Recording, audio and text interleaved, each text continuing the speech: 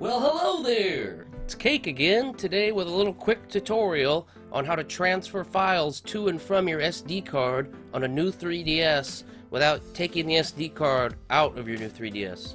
I just recently got my new 3DS and found out this method, which is way easier than the last video guide I made, which showed you how to physically take it out of the console. So for this one, it's super simple.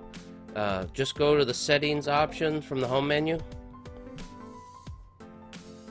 and you'll need to already have a internet connection set up to do this. And then next go to data management, and then go to micro SD management.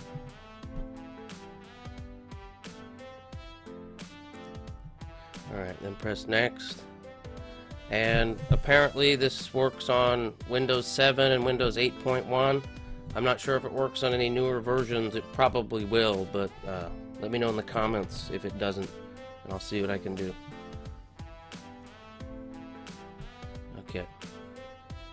So just click next until you get to this screen, and then you'll see they have a bunch of things that are not configured. So press next, and then as you can see, connection 1, that's my current internet connection. I connected to the router and have it set up already, so you'll have to have done that already, and then just pick the one you're using and that works.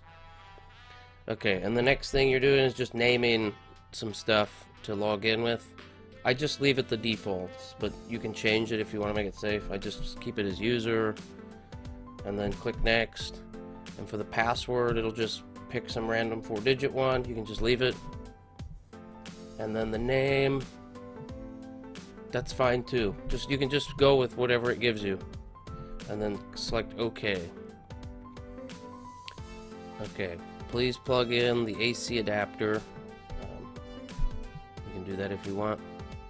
I got a full battery though on this guy, so I'm not going to worry about it. Alright, now we're connected to the network. Alright, the next step involves you going to your computer, and go ahead and press start, and then go to computer.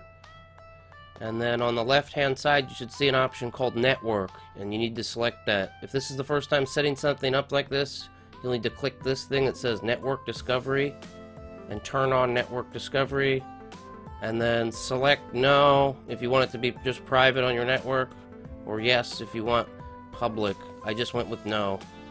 I think that's probably the safest one to do. Alright, and if you did everything correctly, you're going to see an option called 3DS, and then the name that it has on your 3DS as an option on here. And then you just double click on it, and then put in the username and password that's, remember, on this screen.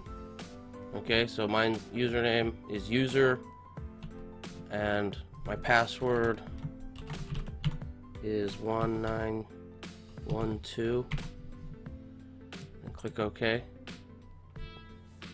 And then here's your micro SD, and you can just open it. And now you can transfer files back and forth between your computer and your SD card. And now the information is already saved in your new 3DS, so when you come back in, all you got to do is come and open it, connect, and then click this network option on your computer, and you'll be able to transfer files back and forth. Just for example, if you download this hacks folder from one of the other videos and you want to install some Homebrew, then you'd be able to just drag these right in over to this folder. And if you want to get something off, it's just as easy.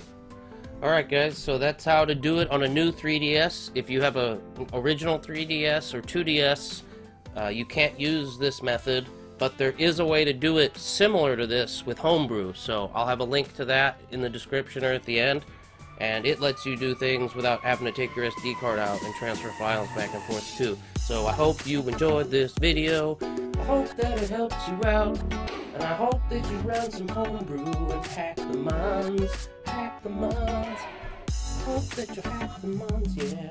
I hope that you hack the minds. Wow, that's really dumb. Okay, I should not do that anymore. Alright, see you later.